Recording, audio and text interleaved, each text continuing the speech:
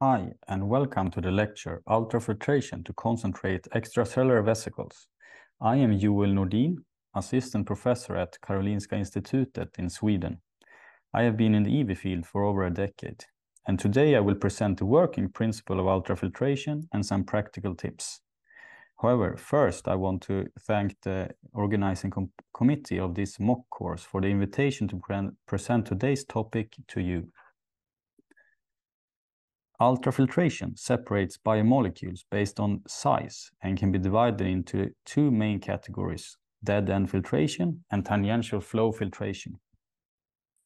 The recovery rate is 40 to 100%, which means 40 to 100% of the particles can be found after isolation compared to the number of particles found in the sample before the isolation. The purity of the EVs after ultrafiltration depends on the starting material and the technique used. The TFF method can furthermore be scaled to industrial levels with starting volumes of several thousand liters. And the shear stress of TFF is dependent on the method used, where hollow fiber filtration has lower shear stress compared to cassette TFF isolation. But the shear stress for an individual experiment depends on the setting and equipment used. Here you can see a schematic figure of dead-end filtration. It works by forcing the sample liquid and the molecules in the liquid through a membrane by applying a force, which commonly is pressure or G-force generated by centrifugation. The size of the molecules that can pass through the membrane is decided by the pore size of the filter used. Filters with many different pore sizes exist, and for EV isolation, 10 kDa membranes all the way up to 1000 kDa membranes have been used. The material left in the filter is called a retentate, which commonly contains your EVs, and the material going through the filter is called a flow-through, filtrate or permeate, and is commonly the waste material when performing EV isolation with dead-end filtration. Here is a schematic figure instead showing a TFF filtration setup. TFF commonly requires specialized equipment.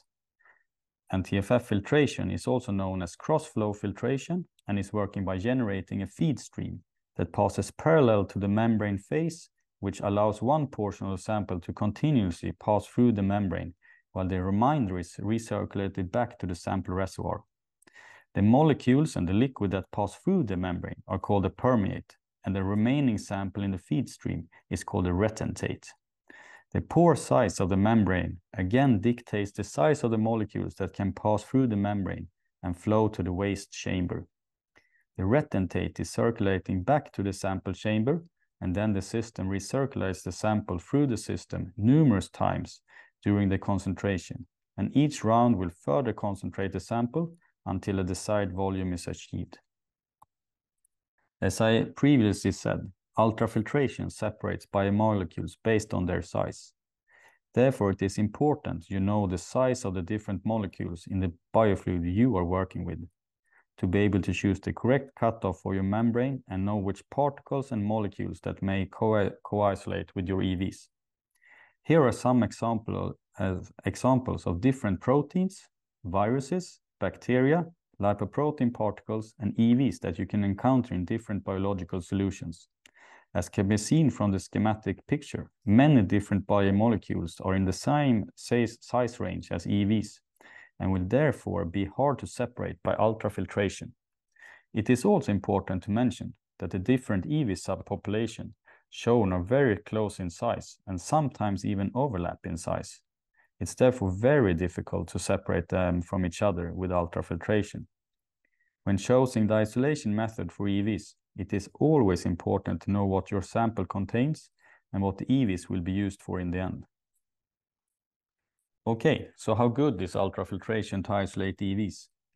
In the literatures, the numbers fluctuate and the EV recovery ranges from 40 to 100%, which means that under certain conditions, according to literature, ultrafiltration can recover all particles in a sample.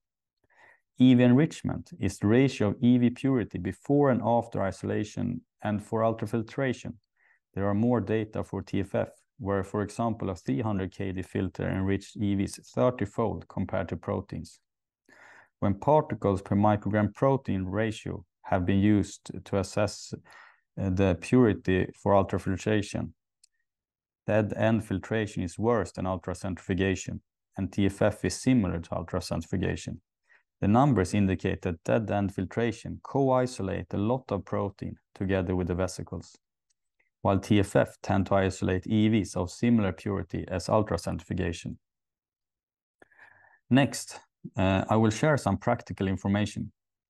First, the time to isolate EVs by ultrafiltration depends on several different factors, like the starting volume, concentration factor, equipment or system used, and many more variables. However, generally speaking, small volumes are quick to handle by ultrafiltration, while larger volumes can take up to several hours to process. With dead-end filtration, it is relatively easy to run several samples in parallel, while for TFF, this commonly requires several systems. With both dead-end filtration and TFF filtration, a buffer exchange is possible. However, DF filtration is commonly only possible with TFF filtration.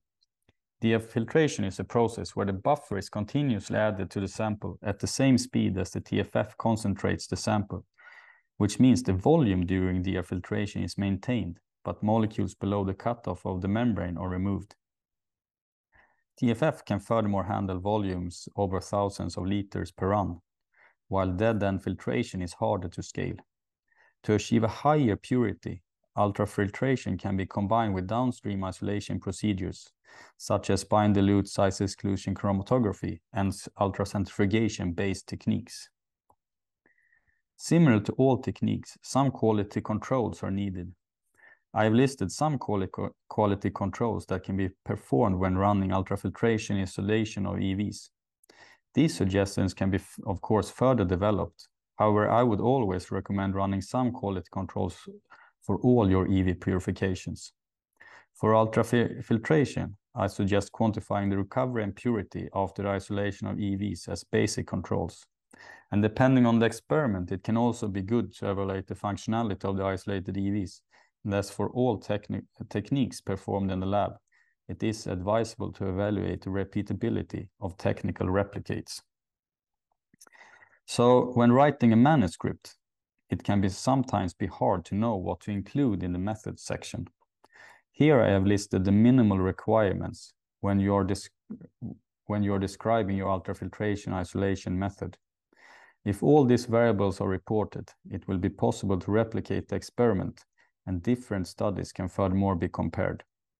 So please include the listed variables the next time you write the manuscripts. Next, I will go through some do's and don'ts for ultrafiltration. For dead-end filtration, I recommend using a swing-out rotor, since then the G-force generated against the filter will always be in the right direction. If a fixed angle rotor is used, the applied G-force can be directed in the wrong plane and affect the performance of the filtration. Avoiding a very high protein or viscous sample is recommended. This will rapidly clog the filter and lead to cake formation. Cake formation is when accumulated particles or macromolecules form a layer on the membrane surface, which leads to a significant decrease in performance. I would always also recommend performing a diafiltration step before the concentration step, if this is possible to perform with the equipment you have. If a better purity is required, I advise using the possibility to combine ultrafiltration with other downstream EVA isolation techniques, such as size exclusion chromatography. So future developments in the field that I hope will come soon is more EV-specific membrane with pore sizes designed for EV isolations and increased surface areas of the membranes to be able to run larger volumes faster. So on this slide, I have listed the references that were shown in the presentation. And here are some definitions listed that I have already gone through during the presentation. Thank you for your attention. This lecture is part of the ISEV organized MOOC course regarding detection and isolation of intact EVs. You can find other lectures on the ISEV webpage listed here. And again, thank you for listening.